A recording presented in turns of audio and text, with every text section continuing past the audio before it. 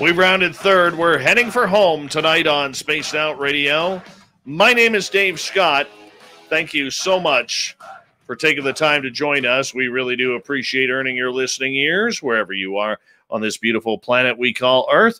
Want to say hello to and remind everybody that you can check out our free archives by going to youtube.com/Spaced Out Radio. Do old Davey the favor, hit that subscribe button. Our website is spacedoutradio.com, where we have a plethora of features for you, including rocking out to Bumblefoot and reading up on Captain Shirk's SOR Newswire. Follow us on Twitter at Spaced Out Radio and on Instagram, Spaced Out Radio Show. It's time once again for a little Dave 101. It's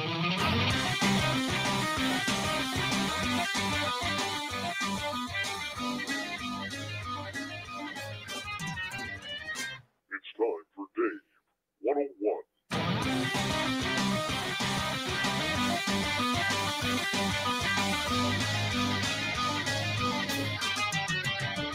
Now, when I started Dave 101 just a few weeks ago, I told everybody how I hate ufology, how I hate it these days. You know, the monotony, the news, the different tribes that are all kind of coming together and blasting and beating the hell out of everyone verbally on Twitter and other social media platforms. And I will tell you this, I'm glad I stepped away. I'm glad I stepped away. Why? Because I feel like I can breathe again.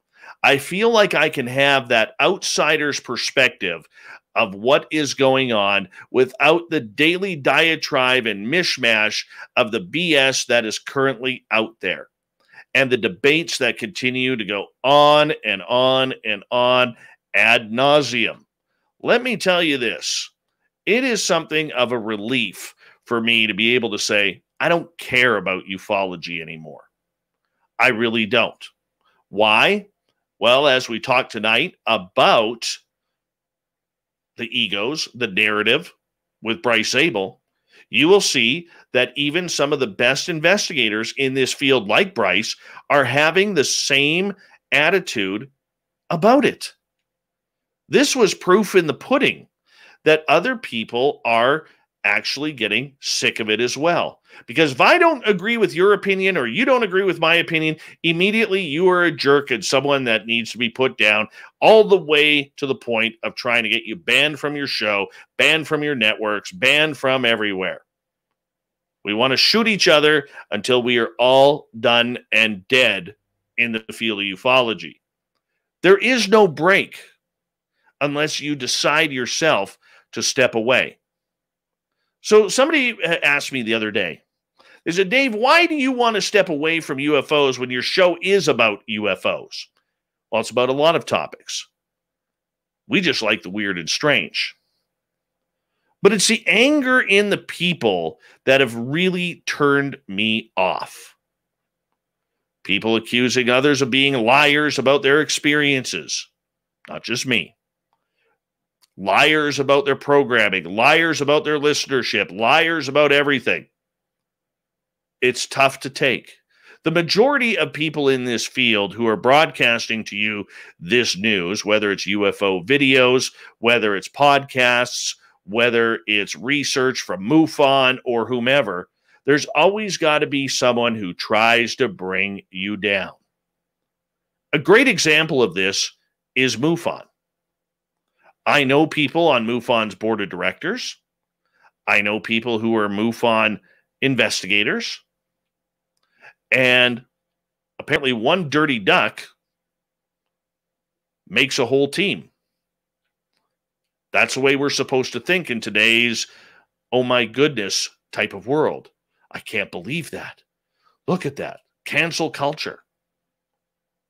Okay, when Jan Harzan did his thing, and decided that he was going to try and pick up young girls as the head of MUFON, using MUFON's computers. Immediately, everybody targeted MUFON as almost like a pedophile type outfit. Not true. Not true at all. I remember talking to one member who was almost in tears because they couldn't believe that this was happening.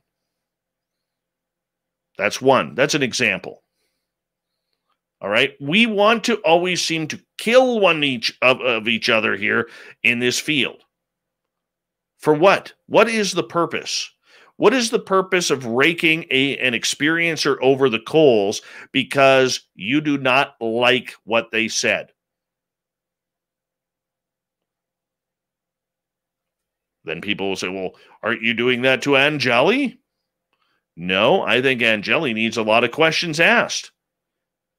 And canceling interviews at the last minute is not one way to do that. It's just a tiring field of rhetoric that is going nowhere, because the minute you bring up something logical, the illogical jump all over you. It wears you thin. It tires you out. It brings off stress. And then you look at yourself and you wonder, is this even worth it? What am I doing here? If people can't see the UFO narrative for what it is, one of the successful parts of this entire narrative has been to tear this community apart. A once proud, beautiful community filled with woo, filled with incredible stories, that has turned into going for the jugular on everybody. We see it with Travis Walton and Mike Rogers, where now, after 40 years, Walton is a liar. So some say. I still believe his story. I still believe the fact that he passed a number of lie detector tests. I see good people dropping out of the field, like my friend Eric Cooper from Forest Moon Paranormal, because after 20 years, he's had enough of the BS, enough of the lies, enough of the stealing, and a lack of camaraderie.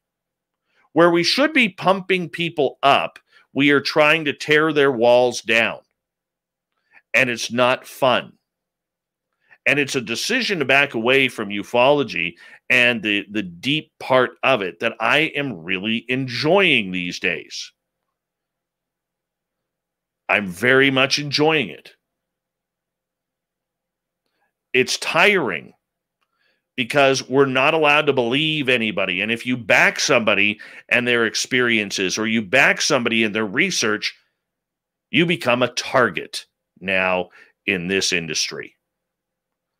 And I'm done with being a target. I'm done with the drama that happens. Look, there's always going to be people who talk poorly of you or ill of you. That happens. But we're done with being targets for talking about topics that we love, talking about stories that we love. We need to get back to understanding that whether you like it or not, those who have had some major, really cool experiences, whether it's Betty and Barney Hill, whether it's Travis Walton, whether it's Calvin Parker, whether it's Samantha Mowat, Chris Bledsoe and his entire family, they have a place here. They are allowed to have a place. What we see on social media, not all the time, but some of the time, is rather disgusting. The personal attacks, the accusations, and usually the people who are saying this have absolutely no proof. All right? It's like the age-old argument where if I came out and say, the sky is blue, but somebody's like, aha, caught you. You missed the cloud in the east. The sky's not blue. It's cloudy as well.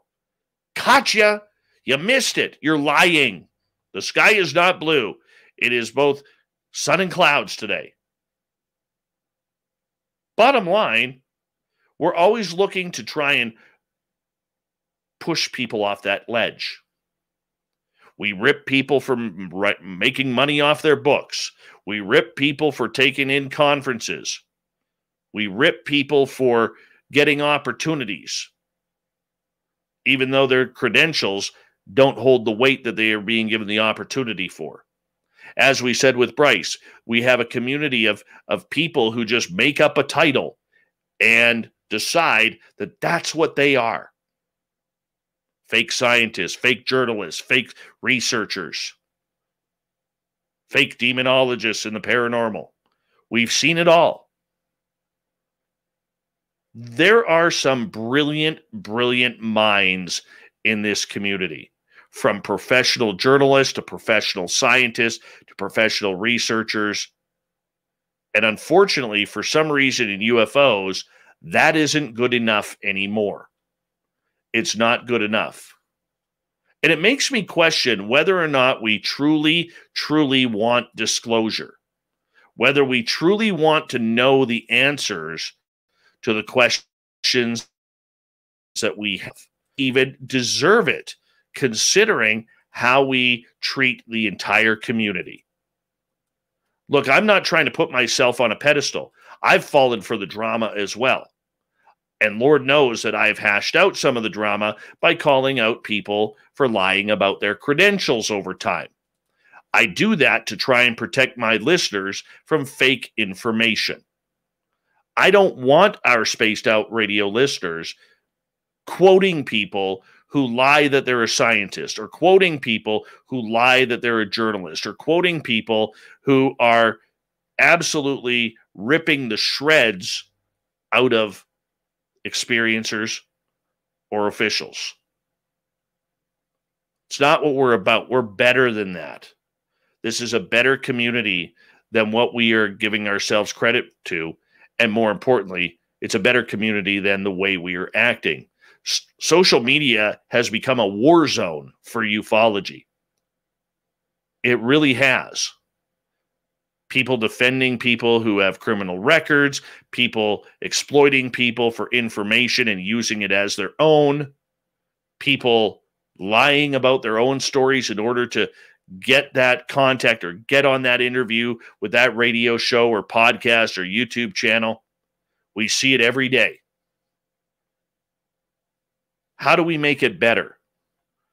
We make it better by you, the listener, tuning in and looking for the quality. It's not about the quantity out there.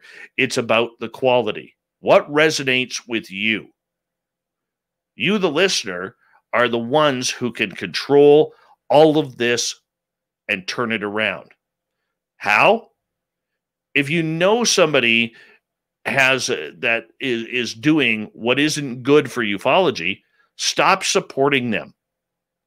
Stop supporting the negativity. Stop supporting the bitchiness of this community. Can I say that on the radio? Sure.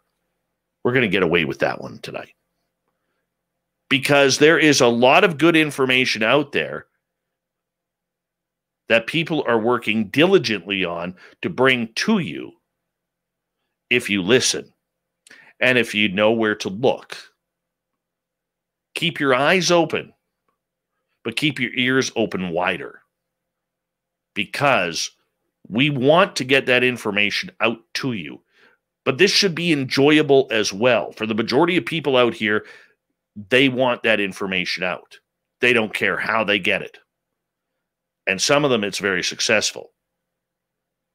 I look at somebody like Nicole Sakich, who is a brilliant, brilliant researcher for Grant Cameron and on her own. Always vetting her sources, always vetting her information. That's what we need to go for. Those who are credible in this field.